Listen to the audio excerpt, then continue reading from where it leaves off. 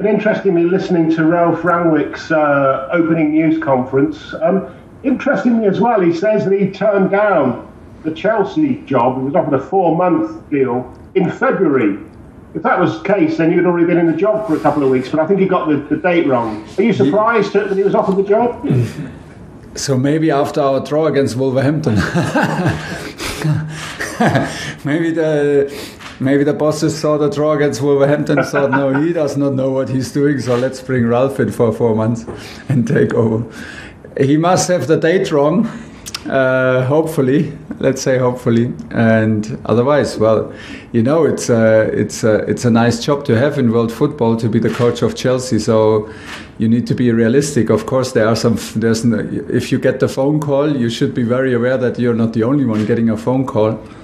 And now I'm here and I'm happy.